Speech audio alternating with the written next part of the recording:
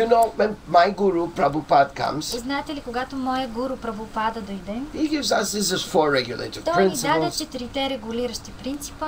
He tells us about Mother Nature, how to live Даде ни without за chemicals. природата, каза ни за природата, как да живеем без химикали. I mean, you're talking about 60 years back, Говорим за преди 60 години, when he started his mission. когато стартира своята мисия. And he explained all these things to us. И той обясни всички тези неща на нас.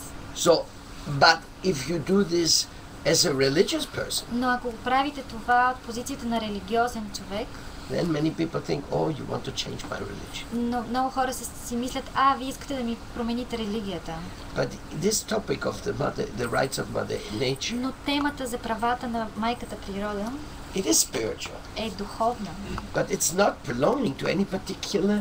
но не довежда до Religious нито tradition. една определена конкретна религиозна традиция. Even though you hear about it here in our temple, Дори тук, като чувате за това в нашия храм, that doesn't mean that it belongs to this temple. това не означава, че тя принадлежи на този храм. It is a natural spirituality. Това е естествена, природна духовност. It's what it's born from your heart. Това е нещо, което се ражда от сърцето ти And from the heart of all spiritual people и in the от world. сърцата на всички духовни хора по света. Each culture has a different name for it. Всяка една култура има различно име за това. The law of origin, you can call it. Може да го наречете закона на произхода.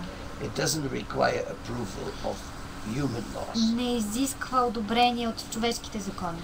It does not require approval of religious laws. Не изисква одобрение от законите на религията. Because the law of origin, that is supported by life. Защото закона за произхода е поддържан от самия живот. And the transcendental traditions, they simply show you how to utilize your personal religious feelings in order you have a personal individual relationship with the divine. И всичките духовни традиции ще могат да ви покажат как да опосредствате своите вярвания в това да създадете връзка, индивидуална връзка с Божеството.